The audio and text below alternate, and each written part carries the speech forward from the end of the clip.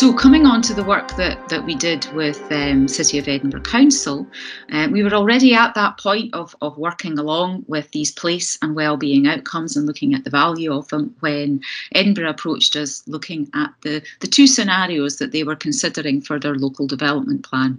One was that traditional approach, come on to a description of it in a minute, and the other you could easily coined, though I don't think initially they had done, as a 20-minute neighbourhood approach. Honestly, though, I think the whole reason that we're all now calling it a 20-minute neighbourhood approach is because that's what it says in the programme for government. So if that's the terminology that everyone else has picked up and is using across many other sectors and professional bodies, then I'm happy to use that if it's the recognisable thing. So they were looking at the impacts of each scenario on the well-being of people and planet, and we sat and did some work with them, mapping that and coming up with some summaries and recommendations as a result of that.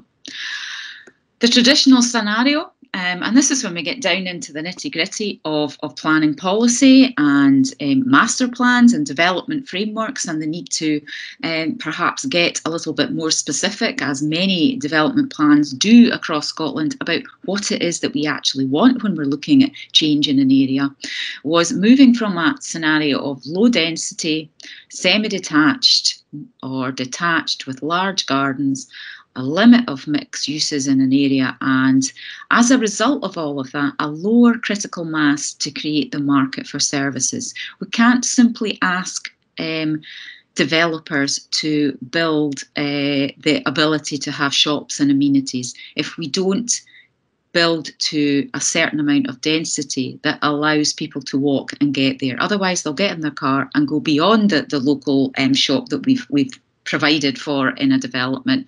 It'll be too road and car orientated. It's the simple math of, if everything is spaced out, semi-detached, large gardens and low density, it takes us so long to walk to something that we prefer to get in the car. So the 20-minute neighbourhood is at a higher density, and 65 per hectare is not that high. You know, places like Gorgay are at 300 per hectare. It isn't high density that we're aware of not being great, higher density. There is a mix of uses, but that can be encouraged by the fact that you're building to a higher density. There's an emphasis on brownfield in the Edinburgh Local Development Plan, but an acceptance that this completely applies also to any greenfield development also. The importance is getting that critical mass to support services, whether that be brownfield in the suburbs or out on a greenfield site, and an overall desire to reduce car usage in order to get to services and amenities.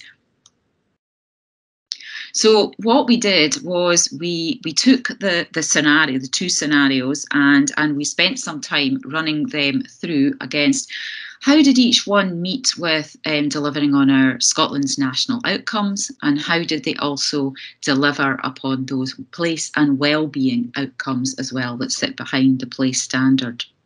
But an important aspect of that as well was you can't simply do that. You need to think about those different populations, back to that initial image with the people and the differences where we have people that are wheeling, people pushing prams, our growing elderly population. When we're thinking about all of the aspects that make up a place, we also need to do an assessment around all of those different population groups. So that sounds time consuming. I have to say that took 2 afternoons to do that, and the results of it meant that for Edinburgh they now have this report that has very clear set of findings that yes, a 20-minute neighbourhood is a far healthier approach, never mind its contributions to reducing carbon emissions. It does address head-on those inequalities in health and well-being as well. But there were some extra aspects that we drew out around. There's a real need to get a density sweet spot. We're not looking to go back to the densities that we used to build to. There's a need to get the infrastructure in first because we're looking at behaviour change here. And if you want to have something like active travel and people walking instead of getting into the car, then we need to be getting that in right up front and be thinking about it. The mix of the type and size of housing was crucial, because if we're looking back to the initial aims of 20-minute neighbourhoods, this isn't just about the walking in a certain distance. This is about the sort of community cohesion that we're seeking to achieve, that living locally and creating better places for communities.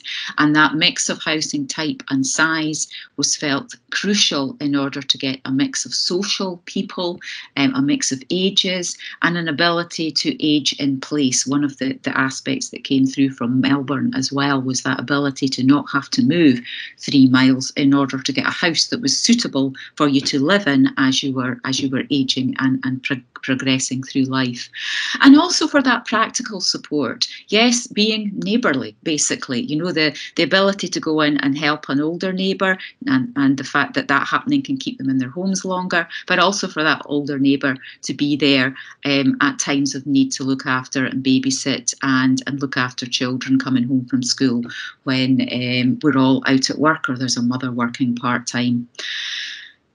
The critical mass was important, as I've said, but very, I was delighted that this came through. It required good design to ensure that that was happening. So that comes back to our placemaking that as planners we're very familiar with. If we don't design it well, then it doesn't mean that that social contact happens. It doesn't mean that people want to step out their door and walk if in order to do so we've designed it so poorly that they don't feel safe and it doesn't feel welcoming. So design continues to be very important within that.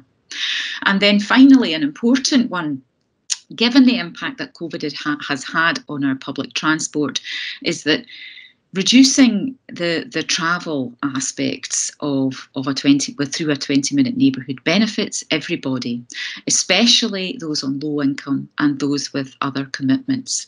Now that means, and I'll come on to just a little bit of an image around that, is that what we have right now is a national transport strategy that is quite clear that the private car is at the bottom now, walking and wheeling is at the top, public transport is in the middle. There's a crucial aspect of 20-minute neighbourhoods about getting people to walk out their door, and irrespective if they're not the 30% of us who don't have a car anyway, that the other 60% are living in an area where they are encouraged to walk past that car and walk to whatever they need, or to get on public transport, because that is what leads to the bus circle of growth or the bus circle of decline. Again, this is taken from the National Transport Strategy. And the arrows there show, you know, if you increase patronage, then fares fall, costs fall, more people use the buses, there's less cars on the road, less congestion, buses get faster, they get more punctual, more people start to use them. That's that upward thing, but there really needs to be something in there about if we make it easier to get to your bus stop, if we always are thinking about this is walkable communities, but there are other things, other services that you don't get to on a daily basis that you need to get to by bus, then it's important that we think about how do we link everybody in to a bus service. Again, there's a critical mass there. If we're building at sufficient densities, then we get enough people that it is worth the while of bus companies to go into areas, because they will actually get a sufficient number of people using that bus service. And again, that bus circle of growth can happen. So where are we now then? As I say, we have Scotland's 4th National Planning position statement, supportive of where we are. How do we move forward from there?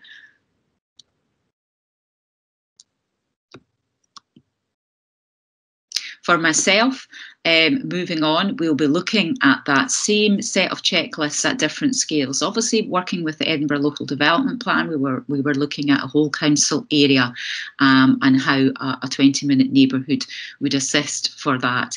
We want to also look down at a more local area and up more regionally. We're working at the moment with North Ayrshire Council on our Drossen Development Framework, an area not just that's looking at a new campus and housing coming in on the edge of our Drossen, but is actually within a 10-minute walk of their town centre, a town centre that was struggling before COVID hit and is going to continue to do so, as will our town centres across Scotland. So that is an interesting one, because it's also looking at how 20-minute neighbourhoods start to be a focus for retrofitting all of our current centres across Scotland. We don't always have a greenfield site to go in and plan these, but we can begin with our town centres, and certainly the Ardrossan change is quite substantial, but any change in a town centre now should be thinking about how is it helping? Is it building that critical mass? Are we looking at housing? Are we getting people back in to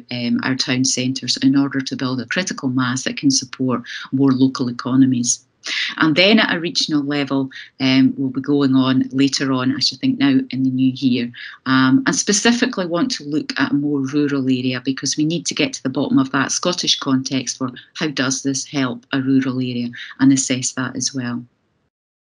For 2021, my own work will start to look at how we prioritise areas of inequality with long-term support around this. Inequality exists in Scotland. There is little point with our limited resources, our limited capacity that we have to try and help everyone. We simply can't do it. But we have the stats that tell us what areas need helped. We have the local outcome improvement plans in every area that tell us what our priorities are, what really needs attention. And we have the ability to be part of the answer in every one of those priorities in the local outcome improvement plans. So we can see where we would need to go in and start to make a difference and put our time, our very limited time and resource, and to focus in on when we're looking at our local development plan policies as well. More information as I move forward on this is on the Planning for Place page on the Improvement Services website, as are the documents that I've referred to throughout here as well. And thank you very much for listening. Please do get in touch if you would like any more information on anything, or if you've got any thoughts that you feel would help us along the way. Very welcome indeed. Thank you.